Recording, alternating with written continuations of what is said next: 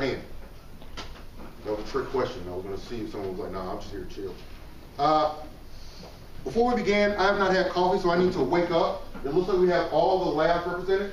When I call your lab name, I want you to make as much noise as possible based on your level of happiness. If you're in the 3-week lab with Jason, James, and Steven, make some noise. They've been beaten down by the various lectures. If you are in Lauren and Nick's lab, make some noise. Better. Some of them are still asleep. I don't know what one of those noises were, by the way. Sound like there was a chicken. If you are in Hayes and Gabby's lab, make some noise. All right, there we go. So I saw some fist pumping. Somebody had a fidget spinner for no reason. If you're in Abby and Viva's lab, make some noise. All right, sure. Sure. And if you're in my and Anthony's lab, make some noise. Very diplomatic, very political. What about Brett and Tim's lab? Oh, I apologize. Brett and Tim's lab, make some noise. There we go. For some reason, there was crowd surfing. I don't know why there was crowd surfing on the other side. I don't want to know what they're doing in their labs. Exactly. So I got an hour and a half to talk about debate. We're going to talk about disad. This is not going to be a topic or a lecture where we talk about the specific disad that are in the packet. That will happen in your various labs. However, at the end, if you've got some questions, feel free to ask. What we will do, or what I will do, is attempt to teach you how to use them and how to debate them. This is a community, is basically what debate is. We're going to start from the basics and sort of work our way up to some advanced concepts, all right? And then all of a sudden I get a text. All right. I think that text is information about a lab leader. Oh, yes. So randomly, I'm just going to introduce and give you important facts about various lab leaders. These have been fact-checked. I have done infinite amounts of research, and I will tell you very interesting facts about your various lab leaders. So, for example, how many people know who Hayes Watson is? Are you aware that Hayes Watson's real name is Watson Hayes? Did you know that? Fact check. I Googled it. I actually looked at his birth certificate. All right? We will do more of these. Life-changing information right there. This whole time you've been sounding him Mr. Hayes when you should be calling him Mr. Watson. I know, surprising. It's elementary. It is elementary, my dude. All right. So what is a disadvantage? What is a disadvantage? Who can tell me what a disadvantage is? Yes, sir. So it's pretty much like an off-case argument that says, oh, this is why we should not do the plan. Because All right. the plan will cause like this impact to happen. That's Okay. not associated with the case argument. All right. Love it. A disad, and this is a definition I just sort of wrote down, is a negative argument designed to explain the damage caused by the plan or implementing the plan. It helps debaters and judges determine whether or not the plan is a good idea. It is an off-case argument. An off-case argument meaning it was not originally introduced in the 1AC. Okay? A lot of people tend to think that we talk about DAs in terms of impacts, such as nuclear war, and guess what? Nuclear war. But however, the important thing that we really want to, or I want to focus on, is that there is a cause and effect relationship that is associated with doing the plan, a direct cause and effect relationship. So what I mean by that is that X causes Y. What's your name, sir? Disease. Ah, thank you. Even though he didn't say it, and I know his name. All right. When I say that there must be a direct cause and effect relationship, I mean that the plan actually triggers, quote unquote, the link. We'll talk about the various parts here in a second. Oh, by the way, there are a couple of rules I almost forgot. Number one, turn your cell phones off. If your cell phones are on, turn them off. All right? I know we all have friends and family who are not engaged in debate camp, but for the sake of argument, turn off your cell phones. Number two, if you have to go to the bathroom, go. Don't raise your hand. I trust you. All right? And three, I dismiss you, not 10:30. So just because it is 10:29 and I am still talking, I am still talking. All right? Your lab leaders will know that you may be running late, so don't worry about it. The key to the cause and effect relationship is we want to make sure that the DAs are explained in this total relationship. Why would we want to explain DAs in a direct cause and effect relationship? This is fairly simple. It's because they help us explain the disad clearly and effectively to the judge. We don't want to use some sort of high-tech terminology. We want to say the plan did X, that causes Y. That's it. Fairly simple. If we can win that the plan and only the plan causes / triggers the DA, then we can win for certain that the plan does something bad. If the negative does not win, that the AF does something bad, can the negative team win the debate? Who said yes? Did I hear someone say yes? All right, just check. No, there's no way it can be done.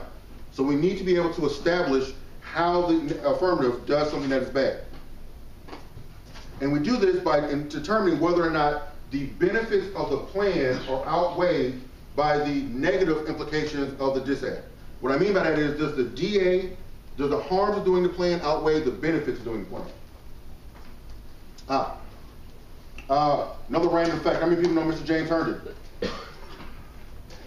Are you aware that James Herndon is a huge fan of the Auburn Tigers and has a tattoo of War Eagle on his back? This is a true story, fact checked. You can actually see the tattoo through the shirt. That was a joke. You cannot see the tattoo through the shirt. I don't know why you all looked. He's not wearing a see-through shirt. It was weird. Some of you all was like, can I see that shirt? All right. One very important thing that I want you to remember. Two very important things. Number one, all arguments have a claim, a warrant, and is supplemented by evidence. Those are the 3 parts of an argument. Number two, I want you to think of a disad as a link chain. Who knows what a link chain is? How many people have seen a link chain? Like link chains? You know what I mean? Anybody ever seen a chain got links? Yes, perfect. All right? That'll come up a little bit later. So the parts of a disad. What's the first part of a DA that always gets read? Uniqueness. Sir, please read on the board what is uniqueness means. X situation is happening now, aka what will occur in the status quo. Right. What is the second part of a disad? Yes, sir. A link. What is a link? Plan changes that situation. All right. Well, you forgot a part. And only the plan. And only the plan. All right. I wanted to be extraordinarily clear that we want to define this cause and effect relationship as the plan and only the plan triggers the disad. This will come up later when we talk about ways in which you can answer a disad. Who wants to tell me what an internal link is? Yes, ma'am. How the link connects to the attack. Yep. Right? So how does what the change is cause the thing that is bad? For example, if the plan causes the economy to collapse, why does the U.S. economy cause a collapse of the global economy that causes nuclear war? Why do those two things connect?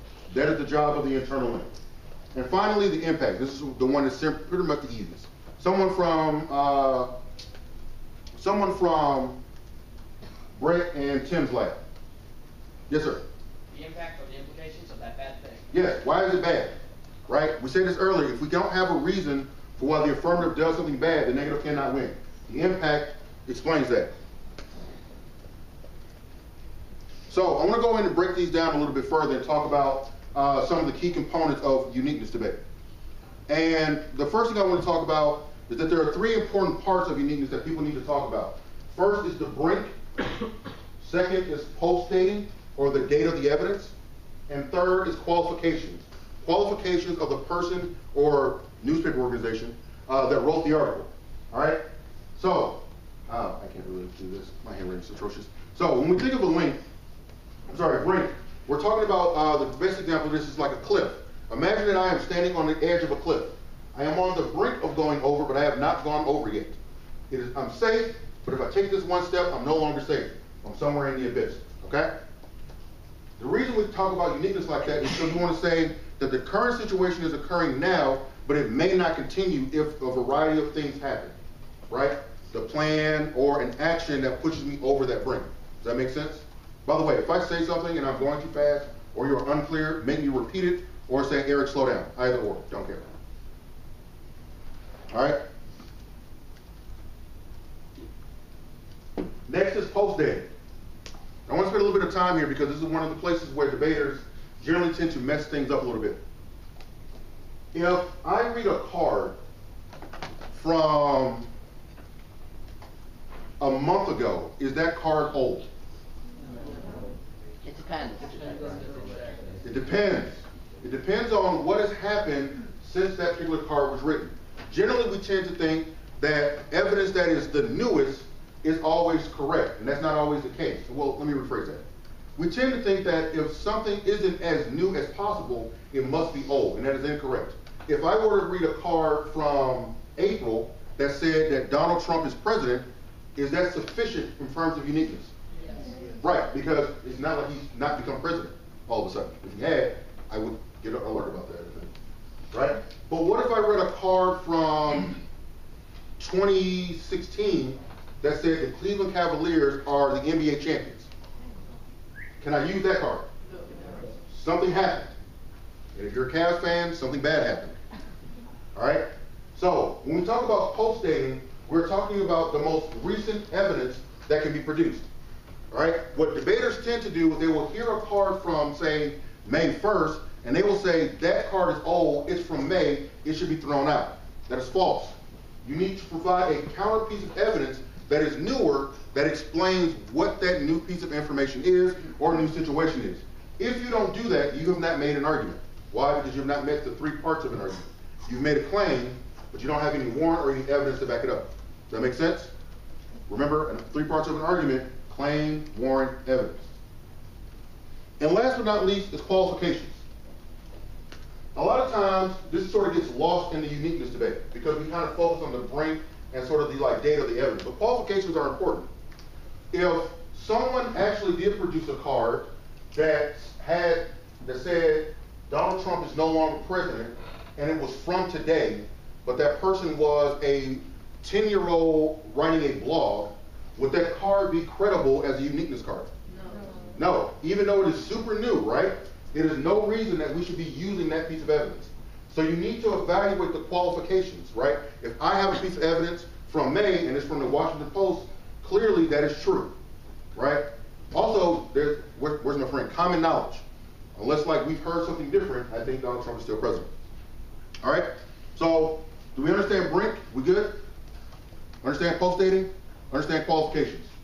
All right, moving on.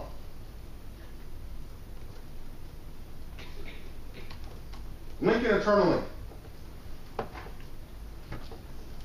The reason that link and internal link, when we want to talk about a cause and effect relationship or a direct cause and effect relationship, is because we want to make sure that the plan, only the plan, triggers the disad. Who can give me a reason for why we want it to be so specific? Yes, sir.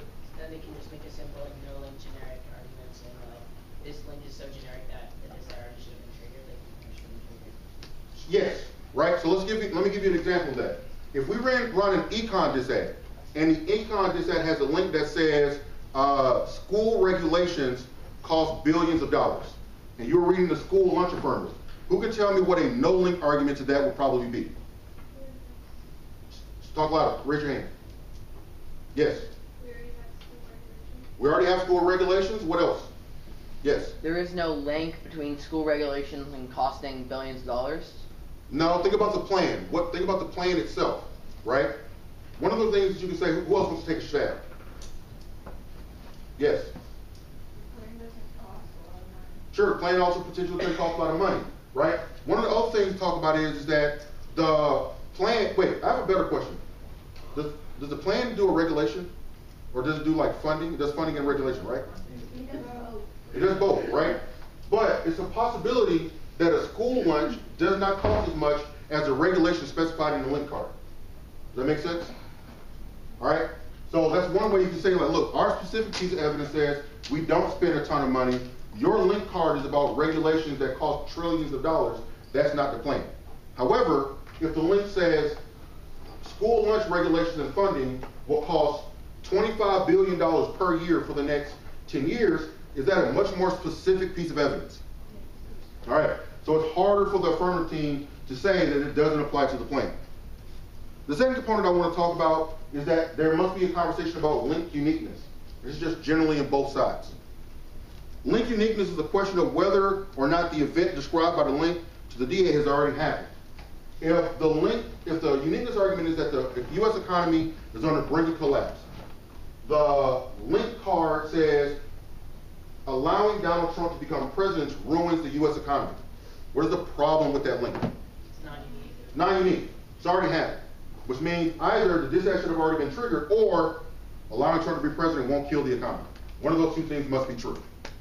However, if the link to the disad is reversing Donald Trump's executive orders when it comes to school regulations costs federal budgets billions of dollars that would then cause a trade-off with special education.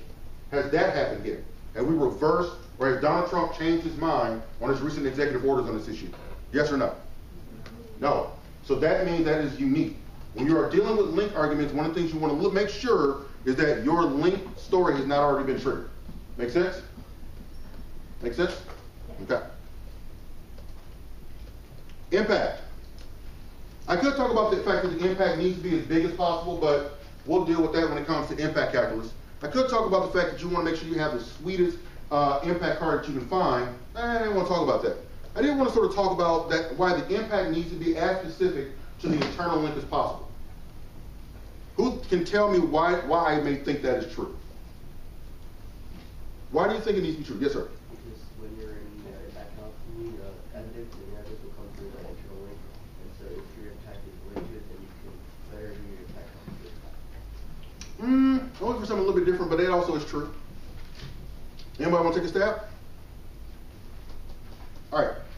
It needs to be as specific as possible to the internal link because because it's key to that coherent explanation of X causes Y. For example, if the internal link is about a dollar crisis occurring because of the plan, but the impact is merely about global economic collapse causing nuclear war, what is the causal relationship between dollar collapse and global economic collapse? Do we know what that is based on the disad I just described? Who says yes? Who says no? All right. Who says I'm not sure? Perfect. The reason why it is not as specific is because the actual impact card itself doesn't tie the collapse of the dollar to a collapse of the global economy, right? But in the actual spending disad, the impact card that we do have is pretty specific to this particular issue. So the reason you want that is so teams don't go, there's no internal link, there's no impact, there's no reason why a collapse of the dollar will kill the global economy. Neg team should be able to get back up and say, yes it does. Our evidence says X, Y, and Z. All right? Make sense?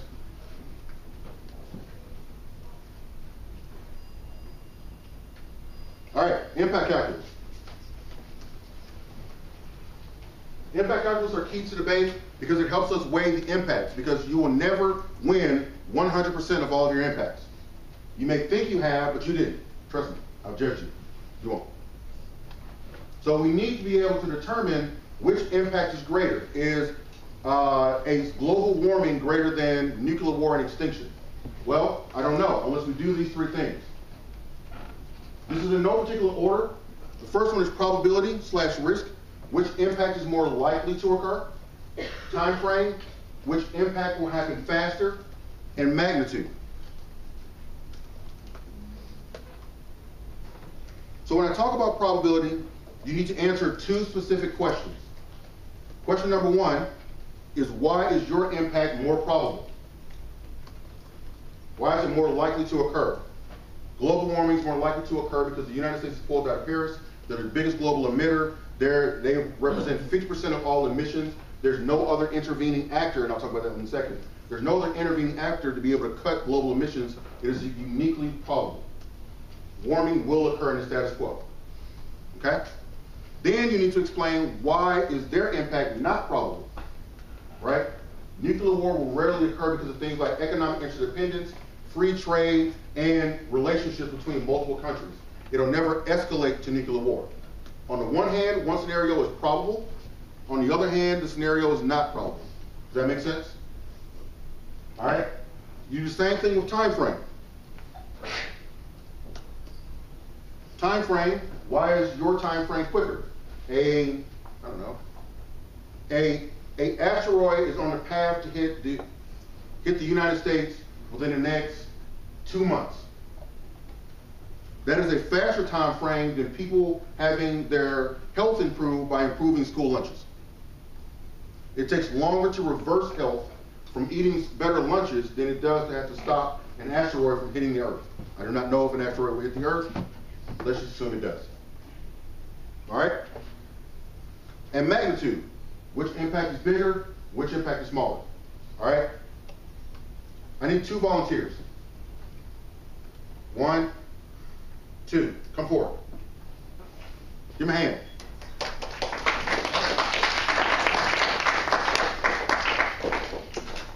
All right, I'm going to give you all 2 different impacts. All right, I'm going to give you, I'll say 30 seconds to explain to the group why your impact outweighs the other impact, okay?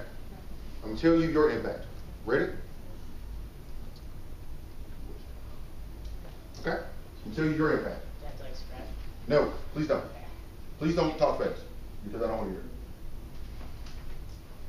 it. Okay. Okay? All right, who wants to go first? The lady. All right, hold on. Hmm? Second. What's your- You have to use some of the impact factors. So if you want to use probability, you have to explain why yours is more powerful than his. Global warming. All right. Give you a couple seconds to think about it. Ready? All right. On your word, I'll start. Okay, so the probability of U.S.-China war killing more people than global warming is very high. You see that the tensions are rising with U.S. and China right now, especially with our new president. Also, the time frame of like the effect that we see of U.S.-China war will be way quicker than global warming. Global warming has been occurring since like the beginning of time, and it still hasn't changed anything. So we see that U.S.-China war will actually kill more people at a faster pace, and the magnitude is way bigger. Global warming will only kill a couple species, while nuclear war from U.S.-China war will actually kill in the entire like world. Basically. All right. Stop. Okay? All right. Give you a couple quick seconds. And now I want you to explain why global warming should outweigh U.S.-China war. Let me know when you're ready. All right. Go. Global warming outweighs U.S.-China war in probability because global warming is going on. The status quo U.S.-China tensions are like stabilizing the status quo because Xi and Trump are like friendly. And then on time frame, like even though like warming seems like a slow time frame, there's literally carbon emissions that are going on in the status quo that are like closing off our atmosphere. So like even if you're not looking at the time frame, you can look to probability and on magnitude. But global warming has a way larger magnitude because it'll literally make like nuclear war, like a war between U.S. and China worse because like warming would make like the carbon emissions even worse. And like it's just a larger impact that affects the world. All right. Good job. Give him a hand. That's good. I think that was 2 good examples of sort of how to use impact calculus. Now, both of them use some verbiage that I want to sort of talk about next, and that's sort of why I did this. These are the 3 main sort of impact calculus people generally will say: risk, time frame, magnitude. But there's a second level of impact calculus that I want people to think about when they're doing their impact calculus.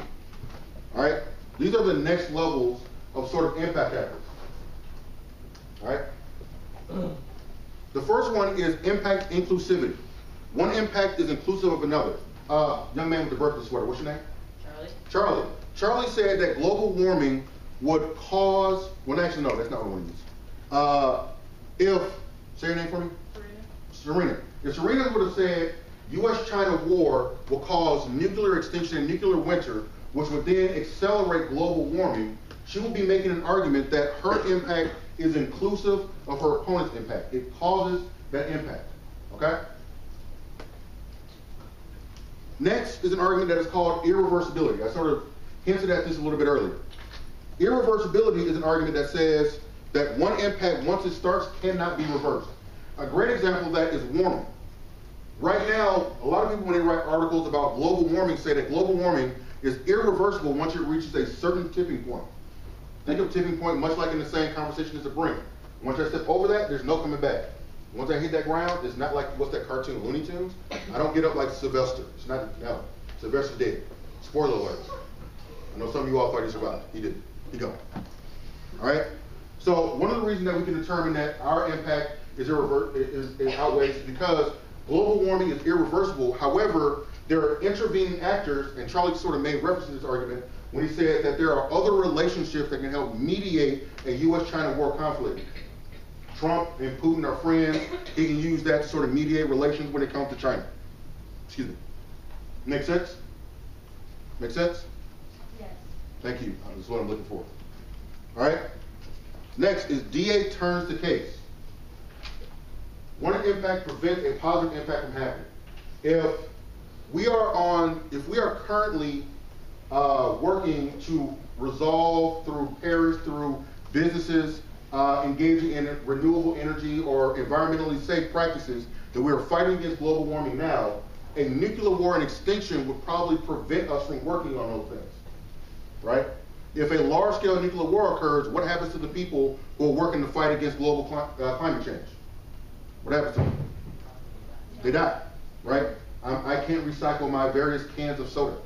Some of you all can't recycle your various fidget spinners. Some of them are massive and take up a lot of pollution. It's true. Fidget spinners are the reason that global warming exists today. It's not mine. It's not. It's right here. I told you I had these resources. Next one is DA solves the case. This argument says that maintaining the status quo of the disad is critical to the implementation of the affirmative plan. You see this in the FISM disad. There's a card that says that in order for the plan to be implemented effectively or to prevent states from fighting back, we need to maintain a balance between the United States and federalism. If that balance goes awry, then states will push back against the plan and try not to implement it. Who can give like an empirical example of when that has sort of occurred? Say it louder. Raise your hand. Raise your hand. Yes, in the back. Civil War? All right, give me, what's the example? Okay, who can think of a more recent one? That's a good one. Who can think of a more recent one? Yes.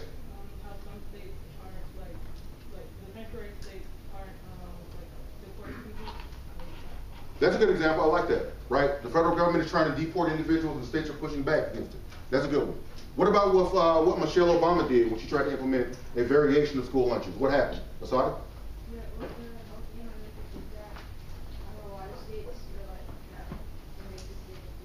Right, because they felt that it was over-encroachment by the federal government, right? So the maintenance of U.S. federal government state balance is necessary to be able to ensure proper implementation of the plan. Who can tell me why they would think that that's really important? Why is it important to make this last argument? Who can give me a reason? If the disad is necessary to solve the case, is it possible for the AF to say the AF outweighs? No. Why? It can't solve. Exactly. If the AF can't solve its own case, what advantages do they solve? What advantages do they have to their disposal or their benefit? So the point of this is to ward off the affirmative team's best sort of offense against these kind of arguments. Flater, I need to find some more lab leader details. Can you give an interesting fact about a lab leader that you may have? Yeah, who have we not gone? We took care of Hayes, we took care of Herndon. Gabby, you have anything interesting on Gabby? So here's a really, how many of you know Gabby? All right, really interesting fact about Gabby. When Gabby was 8 years old, she entered a school science competition. Little known fact, she is the one who invented the idea of the fidget spinners. It's true. She did not patent it, and that is why she's teaching here and is not in Cabo right now. That's right. She should have patented it. Ask her about her fidget spinning invention. It's true. Oh, I did get one. I got an email from a Mike Davis. Does anybody know who Mike Davis is? Anybody? Anybody know who Mike Davis is? Okay. Anybody know who Nick is? Anybody know who Nick is? So when Nick was being recruited out of college, Mike Davis, who is the director of debate at James Madison University, had a very, very massive fight to get young Nick to come join the debate team, because at that time he was practicing for the Olympics to become one of the 4x100 runners for the Jamaican race team. So yeah, he was on the Jamaican Olympic team. Clearly look at the legs, the man has speed written all over him. I heard he's going to try out for the Atlanta Falcons. That's what I was told. All right? All right, let's move on. What team? What team did you say? Minnesota Vikings. God, they need a wide receiver. You're not wrong. You are not wrong. All right. Here are bad versions of impact calculus. As a judge, one of us older people in this room has always heard one of these variations of impact calculus. Some of you all have probably said one of these things. It is okay. It is my job to try to break you of that habit. Who wants to read the first one? Someone who has not spoken. Yes, with the hood on. RDA outweighs the case because of tax credits and Yes, it is so much faster that I don't know why it's faster. Because there's not a warrant. Is there a warrant in that first one? Is there evidence? All my younger debaters who are just learning about what debate is, please try not to do this. Let this be your template for how not to do overviews. People in the 3-week lab, if you are doing this, by God, stop. If you are in my lab and you do this, please don't. You will make me cry. By the way, Akbuli is a champion ballroom dancer. Remind him of that. He is a champion ballroom dancer. He took ballet in high school for 3 years. Who wants to read the second one? Yes. Yes. What outweighs on magnitude, and what case are you referring to? I have no idea what your impact is if you say this. Who is we? I maybe know who we is, I guess. But magnitude, how? How is it bigger than the case? What are the impacts that you're comparing? There's no contestation, right? You need to tell me what those impacts are, and then you need to weigh them out on either time frame, magnitude, or what's the other one? Louder. Thank you. All right. Young lady with the flannel, read the third one for me. Yes. Also, we have way on probability. It's super probable, and it turns the case because in a war, no one would do their plan. It's so probable. It's super probable. Like super probable. Or say like real probable. Right? At least I know there's a war. I don't know who's involved in the war. I don't know what kind of war it is. It could be a war involving fidget spinners. The war to end all fidget spinners. That sounds like a good thing. No. We need to end this curse known as fidget spinners. Exactly. Yes. End fidget spinners. Fidget spinning is a curse. It needs to go away. You're just spinning a top. All right? But, huh? Do you read the copyleft thing? Yes. This is my interpretation of fidget spinning. Want to see it?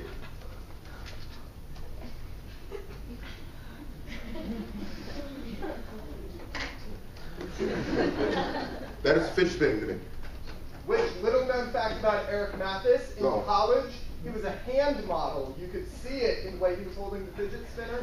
Hand model, that is how he made his way through college. It's true. There was no such thing as Uber when I was in college, so I can only hand model. That's what I did. I forgot I told Flavor that. Told you that in confidence. All right? But the problem is, there are things here we need to get rid of. Just say this. Say, we outweigh on probability. Don't say, we can say also, but if you're transitioning. Don't say super. Unnecessary. We outweigh on probability. It's not even probability, that's thought. What is that? That's not even right. And it turns the case. I like that part. So far, we're pretty good. Tell me what kind of war it is. Who's involved in that war? Is it global nuclear war? Is it U.S.-China war? Is it Middle Eastern war? Is it Russia-China war? Be specific. This is very, very important. When you're doing any impact calculus, you need to be as specific as possible about the issues that are occurring between the two impacts. Does that make sense? Identify your impact and identify your opponent's impact. All right? This person sort of conflated some things because it says at the end, no one would do their plan. Sounds like DA turns the case a little bit there, but that's fine. I appreciate it. So this one is probably the closest to something, but it still is not very good. All right, anybody got questions so far? Questions? All right. Now, I'm not just going to talk about how to read a disad or how to win DAs. I'm going to talk about how to answer them as well. All right? There are two types of arguments. One is defensive. One of them is offensive. Who knows what a defensive argument is? What is it? Don't tell me what kind they are. Just tell me what it means. You're arguing against that. It's like your argument, the argument you're making, it's not helping you win, but it's stopping them from winning. I like that. It's good. That's perfect. The point of a defensive argument is to stop them from winning the disad. You can't win the disad, i.e. claim it as an advantage or claim it as a benefit of the plan, but you sure can probably win that it has a lower risk of outweighing the actual impact of the affirmative. Does that make sense? Who knows what an offensive argument is? Asad. Arguments that say the plan is bad, using like the No. If you're affirmative, what does it mean? If you're affirmative. Yes. If you're affirmative, arguments that say when the disad, like, illegitimate. No, it's not what I'm looking for. Who can tell me what an offensive argument is? Yes. It's like why the after the plan doesn't. Yeah, there are arguments that can help you win the debate on those arguments, right?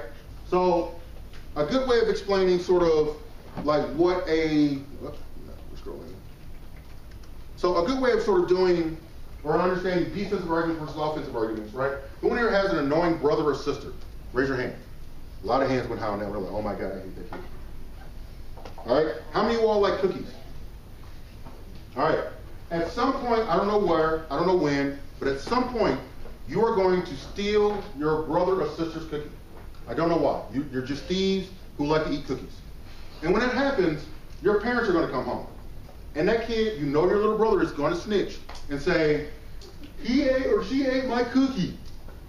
And then what are the parents going to ask you? Did you steal their cookie? And there are two ways you can respond to that question. You can say, nuh-uh, I didn't steal it. It was the dog. And the dog is there like, hmm? And then the dog walks off with his fidget spinner. Right? Maybe you set the dog up and put crumbs all around his mouth. Why would you do that, by the way? That's so mean. The dog is just a dog. Right? The point of that argument is that you can't win 100% the entirety of that conversation because now your parents still have to investigate whether or not the dog actually ate the cookie. I don't know how they do it. Maybe they got cameras. I don't know. Right? Or you can say the following. Yes, I took the cookie because little such and such was about to eat the cookie and they were going to choke. And I took the cookie away from them and took it out of their mouth, threw it away, and then I ate the rest to make sure that they didn't choke. That is an offensive argument. Your parents would be like, oh my God, thank you for saving your little brother or sister. You are so cool, I bought you an even bigger fidget spinner. All right? I feel like Kyrie Irving when he goes to make a layup is doing fidget spinning. All right? So let's talk about the types of defensive arguments in debate. There's non-unique. If uniqueness is what is happening in the status quo, and non means the opposite of something, what is non-unique? Not unique. Not happening, right? Very, very simple. That's an easy one for even if you are in the most basic of lab to understand, right? Non-unique. Nothing happening, nothing to see here. That whole thing about Donald Trump was a mirage. We still don't know who the president is. It's a robot somewhere in Alaska pushing buttons. Sure, that too. The second type of defensive argument is a no-link argument. All right? No link. There is zero causal relationship between the plan and a change in the status quo. If the link to the disad says that the plan causes Betsy DeVos to, who's Betsy DeVos, by the way? Education secretary. Good job, Ernie. If the link says that the plan causes Betsy DeVos to lose her job, and nothing in the plan says Betsy DeVos loses her job, is there a causal relationship between the plan and the disad? Not yet, right? I don't know what it is. You just read a card that says that education regulations causes Betsy DeVos to lose her job. I don't know why that's specific. Remember, specific. This is why we need the link to be as specific as possible so firms can't weasel their way out of disad debates. Internal link. No internal link, excuse me. There's no connection between the link and the plan and the impact. The U.S. economy is not key to the global economy. Therefore, it can't collapse the global economy. Does that make sense? There's no connection between the United States economy and the global economy. Make sense? And then last but not least, there's no impact. Nothing bad will happen. If a nuclear war occurred, nobody would die because it would occur in the desert. That probably is not true, but roll with it.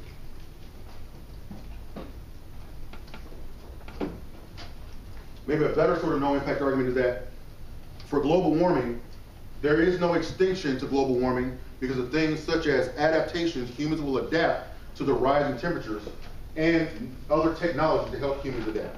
So tech and adaptation ensures no extinction. That's sort of like the go-to gold standard for how to answer global warming impact claims. All right? These are 4 types of defensive arguments, but I do want to talk about a couple of others that are a little bit more advanced. Thumpers and uniqueness overwhelms the link. Who knows what a thumper is? A thumper is something that you do to your little brother or sister when they get on your nerves. No, it is also sort of an alternate cause argument. Something else should trigger the disad, right? You see this in a couple of the disadvantages that we have already in the packet, where either Trump or someone else should have done something to trigger the plan. If the econ disad says the link is spending money caused the collapse of the global economy or the U.S. economy, and you read a card that says Trump's new budget will spend trillions of dollars on military spending, that would seem to thump the disad. It should have already triggered the disad because it cost a ton of money to fund the military. Does that make sense? Does that make sense? Okay. I think in the federalism one, I think there's arguments about how Trump is doing other things to upset U.S. federal balance, like ICE, EXO, like forcing states to turn over information, like sanctuary cities, a variety of other things that Trump should be doing to upset federalism. So if that's the case, the DA should have already been triggered. How do we respond to this?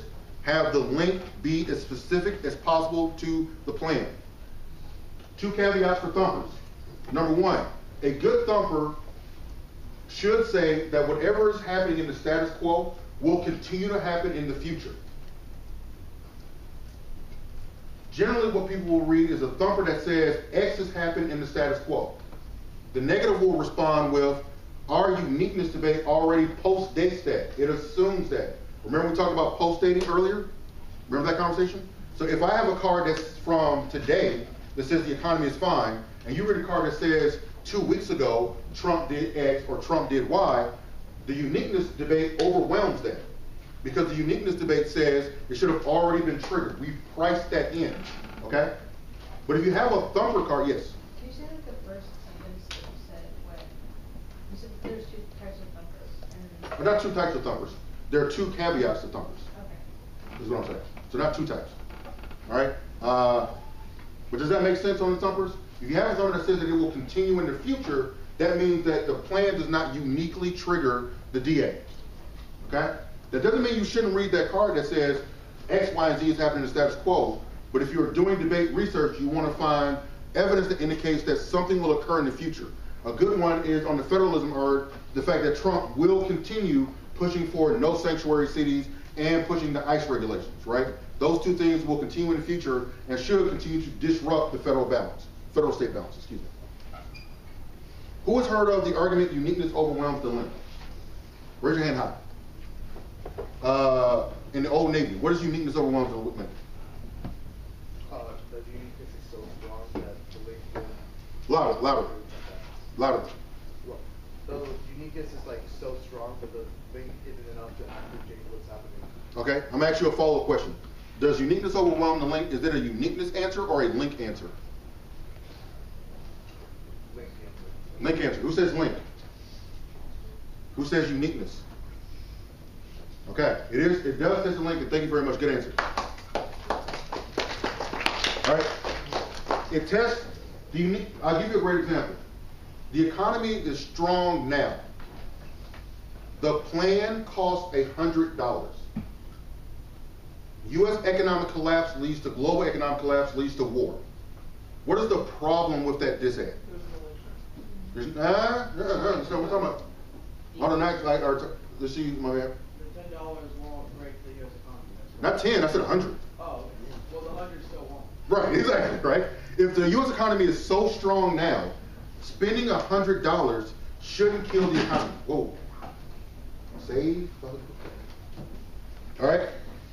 That means 1 or 2 things. Either the U.S. economy really isn't that strong, which means the impact to the disad should have already been triggered, or I could spend $100 on anything, or the federal government spends $100 on golfing, or plane tickets, or those really nice little tray of food you get on the airplane to have nuts in the fruit.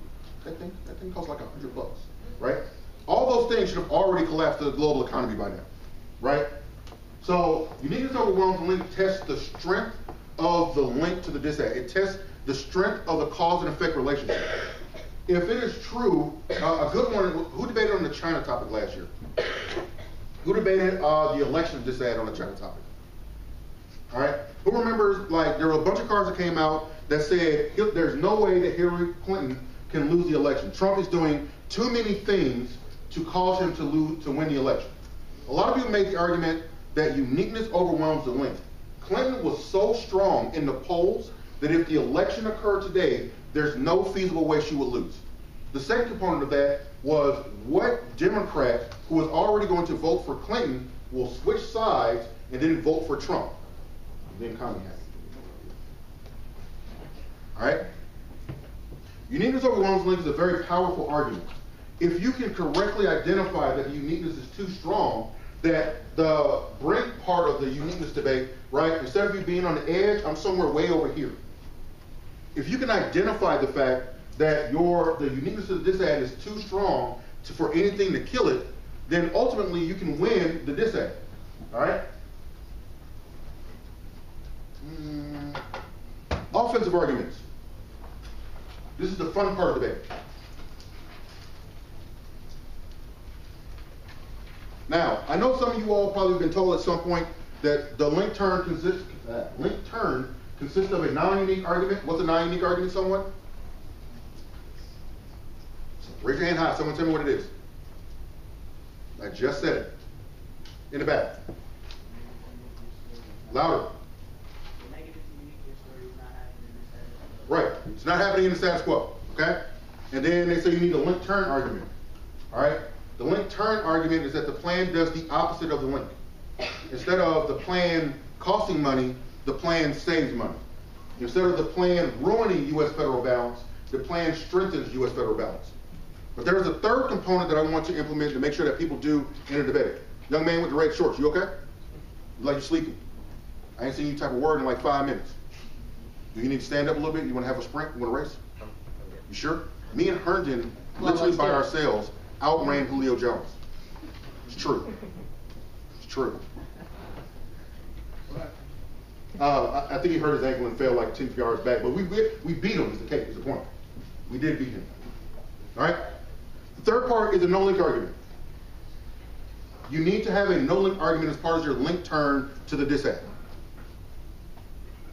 The reason being is because you need to disprove the original link is true. Some people tend to think that the actual link turn accomplishes this, and I would say maybe in certain circumstances, but to hedge your bet, you need to make arguments such as not only does the plan not cost money, but the plan saves money. It makes it a stronger link turn at that point. Does that make sense? Make sense? All right? And then, I'm going to be honest, my favorite argument in debate, especially if like one of my debaters is in the room and heard me talk about this, is an impact turn. Impact turn debates are fun. Very, very simple. First part, there's no impact. There's no impact to economic collapse. Economic collapse does not cause nuclear war. The second component of the impact turn is the actual impact turn arc itself. The impact is actually good. Collapsing the U.S. economy is good because economic growth causes resource depletion, which ruins the environment, which triggers global warming. That is a standard impact turn that you will hear. Okay? Does that make sense? All right? Here's the way it looks if you were to actually implement a disad. Or implement a disad.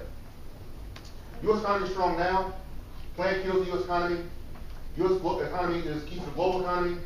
Collapse of the global economy sparks nuclear war. Somebody, if you win the link turn debate, somebody read the way the link turn or the disad now sounds. Dave.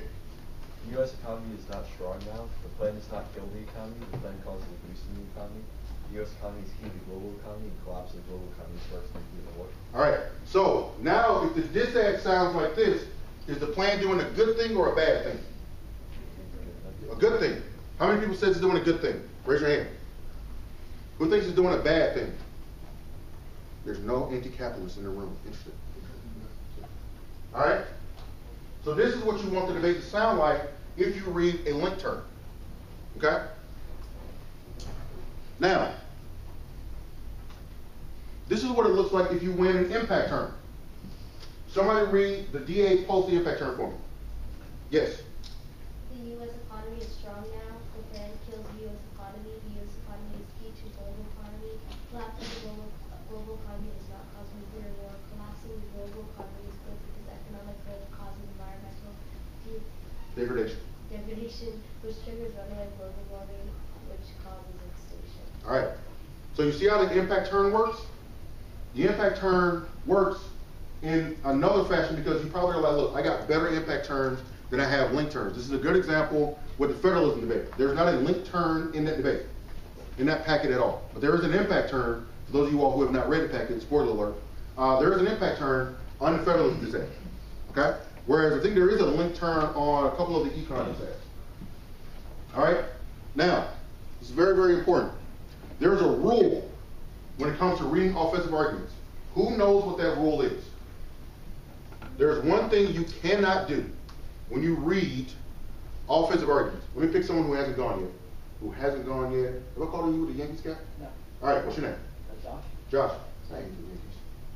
It's fine. All right, Josh, what is the #1 rule of reading offensive arguments? Don't double turn yourself. Do not double turn yourself. What is the double turn? Never read, I got it, never read a link turn and an impact turn at the same time. No matter what, never do it. We've all done it. We all went, crap, I did that. All right? Somebody read what the disad looks like in a world where you double turn yourself. Who wants to read? Yes, sir. The U.S. economy is not strong now. The plan does not kill the economy. The plan causes a boost to the economy. Collapse of the global economy does not cause nuclear war. Collapsing the global economy is good because economic growth causes environmental degradation, which triggers runaway global warming, which causes extinction. All right. This is now, you've just read a new disad against yourself. You've said that the plan does something that prevents something good from happening. For example, right? If the economy is not strong now, that means that we are going to collapse the economy in the status quo. And if we do that, that's a good thing because we need to stop global warming. Does that make sense? However, the plan does what? It boosts the economy. So it saves the U.S. economy, which means we can't do what? We can't stop global warming. Does that make sense? Does that make sense? Yes. Never, ever, ever read both pieces of offense. Please. However, if you want to know how to pick up a ballot on that, ask Jason. All right. There's other types of what I call offensive arguments. Who's heard of an add-on? All right? An add-on is an argument that explains how the affirmative solves an additional impact not originally read in the 1AC. There's two ways to read them. It can be a shortened version of a normal advantage you didn't read in the 1AC. So how many advantages are in the school lunches ask? Somebody from 3 week. How many advantages? 3. Huh? 3. Oh, 3, thank you. So for example, if I saved a small farmer's advantage, right, I could potentially turn that into an add-on. Maybe something very short and sweet, 2 to 3 cards, roughly. Another form of an add-on is to read a card that says the affirmative solves the impact to the disad. So let's use the econ example, right? If you read 2 different advantages, maybe one of the things that you read is a card that says the impact, the disad solves nuclear war because it boosts other ties besides, say, collapse of the U.S. economy. Maybe it boosts free trade. Maybe it boosts U.S.-China relations. Maybe it boosts U.S.-China-Russia relations. I don't know. Something. Okay? But it's a card that says that we solve your impact. It's explaining how the affirmative solves an impact not originally read in the 1AC. Make sense? There are rules to reading add-ons. Number 1, it must be in the 2AC. You cannot read an add-on in the 1AR because there's a general rule in the debate that states the negative team gets to cross-X you on the new impact scenario. Can I cross-X you in the 1AR? No. So it must be read in the 2AC. There are caveats to that. Ask your lab leaders. I'm not going into that. Second is it should not be impact turnable. Yes. Yes, sure. There you go.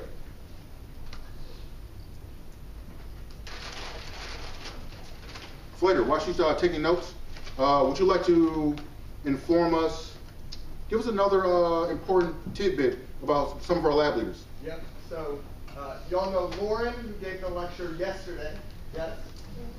Little known fact about Lauren, Lauren was nominated for Teacher of the Year in the state of Georgia, but not for government and debate, which she teaches, but in fact for a 6 a.m.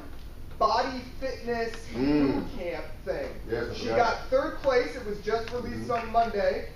She got third place, so you all should go and congratulate her on her third place Georgia Teacher of the Year. Absolutely, that's brilliant. I totally forgot about that. It was on the second page of my notes. I apologize. Oh, who knows who Vivas is? Who knows who Vivas is? Who knows what Vivas' last name is? Karthikeyan. Incorrect. His last name is not Karthikeyan. His last name is Smith. I know. I know. Are you shocked yet? I am. The reason he took up the name Karthikeyan is because in his high school days, in the mean streets of Alpharetta, when he went to Chattahoochee, he took up the banner, or whatever it's called, Karthikeyan, because he was moonlighting as a freestyle battle rapper at Trader Joe's. Exactly. That was his song. He originated that song. Whole Foods recruited him, but he decided. He did. He turned down Whole Foods for Trader Joe's. True. Who knows who Abby is? Who knows who Abby is? Are you aware that she is the niece of Ric Flair? Woo! That's right. Woo! To beat a man, you gotta beat the man. They don't know who Ric Flair is. Oh, then ask Abby about how much she loves the cat. All right. All right. Are we good on this slide, everybody? Perfect. All right. So it should not be impact turnable. I'm not sure if it's how you spell turnable. Best I could do at 11 o'clock at night. All right. What I mean by that is when you read a card or when you read an add-on, and let's say you read an add-on that like ends in economic collapse. Do you know how easy it is to impact turn that? We just did it, right? Right? Everybody saw that? Here's the problem. What two speeches come after the 2AC? Neg block. How many minutes is in a neg block? Imagine a world where your add-on gets impact turned in the negative block. How hard is it to recover? Very hard, right? Because what can't you do? You can't kick it. They've impact turned it. They have not made a defensive argument against your add-on. They have just said, you know what, the economic collapse thing, that's probably a good thing. You prevented that. That's not going to work out for you, right?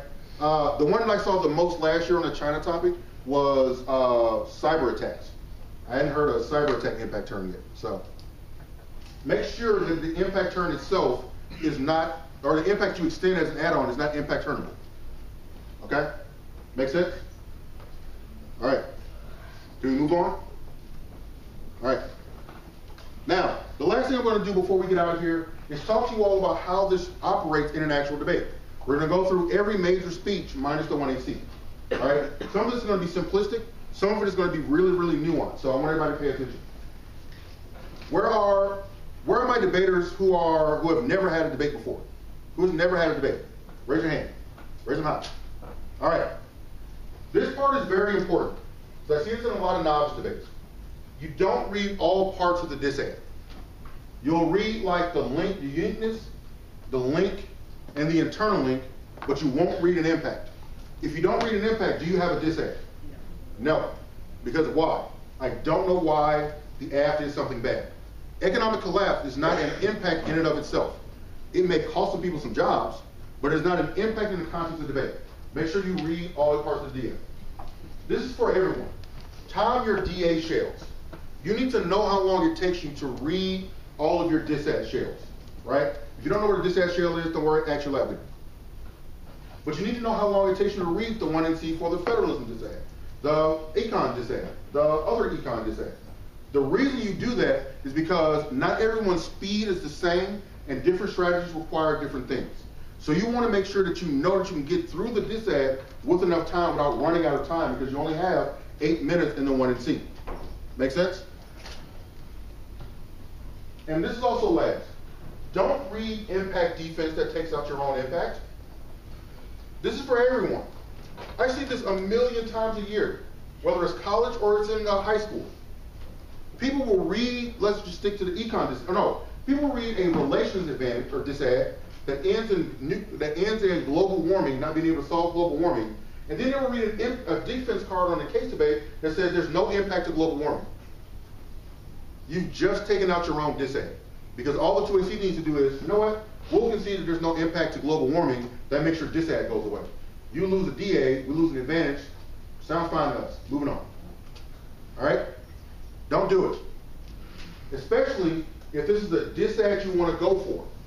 Maybe them conceding that advantage is good for you because that advantage is something that you just don't have good answers to. But general rule of thumb, do not read impact defense that takes out the DA. All right? Strategies for writing 2AC blocks or the 2AC.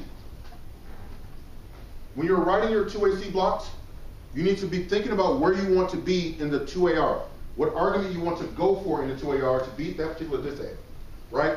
So, if you think that you have impeccable defensive arguments against a disad, you need to make sure that you front load your 2AR, or 2AC, excuse me, with enough defensive arguments to help you win that disad, okay?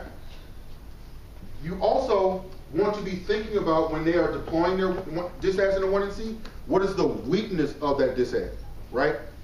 If the weakness of the federalism disad is not necessarily the link debate, but the impact debate, then I would probably spend a little bit of time explaining why there's very little risk to that particular disad. In 2 ways, time your speeches. You need to have long and short blocks. Who in here has ever written a long and short block for an argument? I should see all my kids with their hands up. Thank you.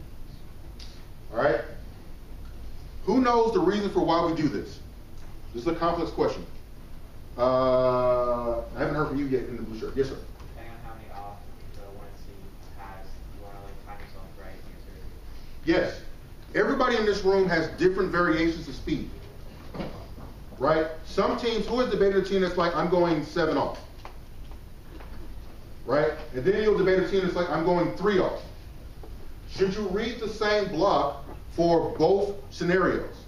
No.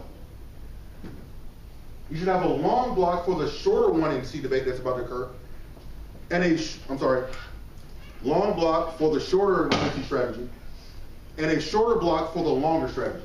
Why? Because you need to cover all the arguments. One of the things that I'll probably do is I'll just put in my shorter blocks all the key answers I need to make. I want to waste time on arguments that I'm not going to go for in the 2AR. I don't have the time. I maybe read 1 to 3 cards based on your speed. Does that make sense? Make sense? Everybody good? Okay? I want to take a second to do this. How many people have ever debated a disad that they've not had a block for? Who has heard a disad and been like, I've never heard this disad before. What is this nonsense? What is the fidget spinning disad? I don't know what it means. Eric didn't write a block for me. I don't know what to tell you. I give up. All right? These are 5 steps that you can take to prepare you to answer that disad even if you don't have a prepared 2AC block. You need to read the link and know your AF. Know what your AF does and determine whether or not the link is specific to the AF. We've talked about specificity of the link debate. I'm not going to reinvent the wheel. Have your add-ons ready to go.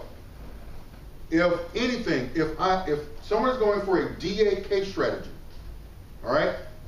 If someone is going for a DA case strategy and you don't answer the DA effectively enough, you can still win the debate even if the judge is like, I do think you triggered a DA, but the AF outweighs. Why? Because I've read add-ons to prove that I outweigh. This is a little bit more advanced for my younger kids. You should also have this too. Have an impact defense file. An impact defense file is a go-to move because in that file you should have basically every impact that someone has ever read, and then you go, there's no impact to that. You should know where that file is and know what's in that file. That is on you. It is not on your coach. if 5 minutes before the debate, you hear that they're reading a disad, you don't have a block for it, you're like, Eric, I don't know what to say. I'm going to say, where's the impact defense file? You're like, oh. And I'm going to roll off with a fish stick. Have your thumpers ready. You want generic thumpers to indicate that, it's harder on this topic probably.